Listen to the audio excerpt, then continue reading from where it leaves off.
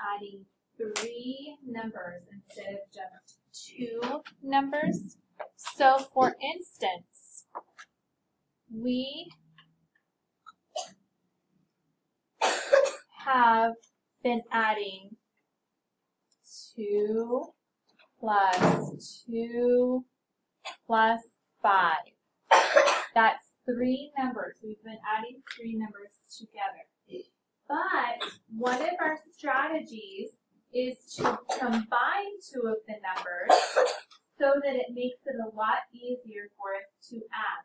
So which 2 would you want to put together? And go ahead and add those 2 numbers together to make it a little bit easier for us. The 2 and the 2. Why?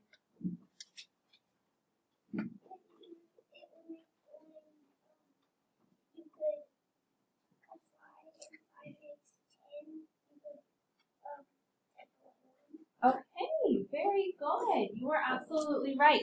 2 plus 2 is really easy, isn't it?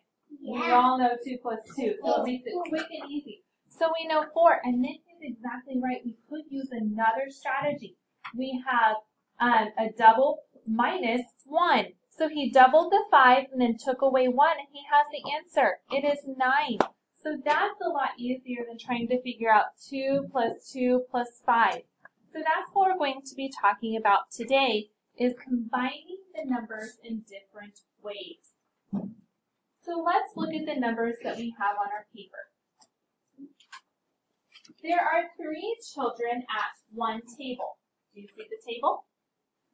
There are 6 children at another table. Do you see that table? There are 3 children in line. Do you see the 3 children in line? How many children are there? So I want to know how many are all together. What 3 numbers did we need to add? The exact same numbers. Okay, what numbers are they? 3 and 3. And? 6. Very good. So, could I write 3 plus 3 plus 6 equals? Could I do that? Yeah. Sure I could. What 2 numbers could I put together to make it easier for myself? Put the 3's together. Okay, what is 3 plus 3 equal, first grade? 6 plus 6 equals, this is a double stack. First grade? Wow, very good. You are exactly right. But could I do it in a different way? Yeah. I You could. can do 6 plus 6. I could do 6 plus 3 plus 3. What did I do that was different? You just switched them I around. just switched them around, didn't I? That Okay. equals 6. So can I do 6 plus 3? If you connect the smaller and the bigger. Could I, first grade? I have some students who are not paying attention. So this is going to be pretty tough if we're not paying attention, correct? Could I do 6 plus 3? Yeah. Sure. What is 6 plus 3 equal? 9. So I have 9 plus 3 equals. What kind of math fact is this? It's a double. It's not a double. It's a count on.